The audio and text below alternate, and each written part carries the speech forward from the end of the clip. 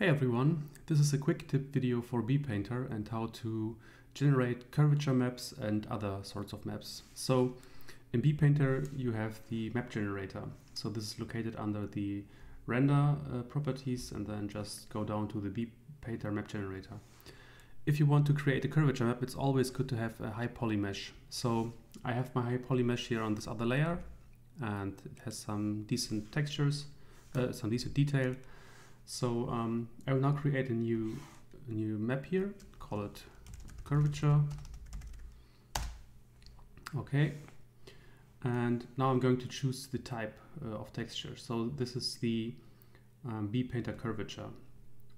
I can set a resolution, so let's do 248 for example. Now I will select my source object, therefore I will select it here and just press the plus button here. You can have multiple source objects, and my target object will be my character here. So like that, I can select a UV map I want to bake this into, and that's it, I'm good to go.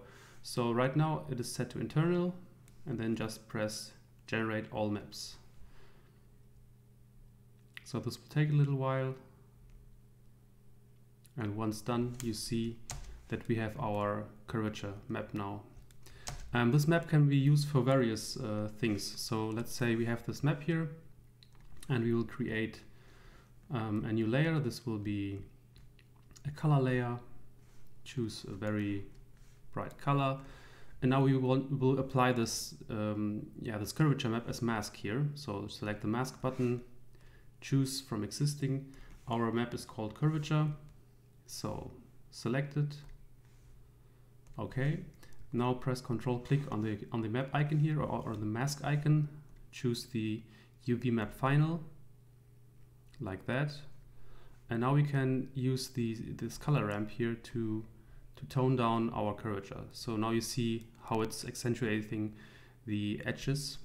If we want, we can flip it, and then it's more or less a cavity map. So like that.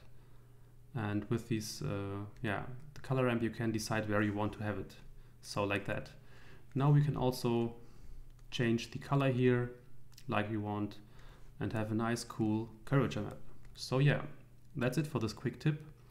So if you want to have more updates on BPaitner in the future, feel free to subscribe to my channel and hit the like button, and also hit the notification bell so you get notified when a new video comes out.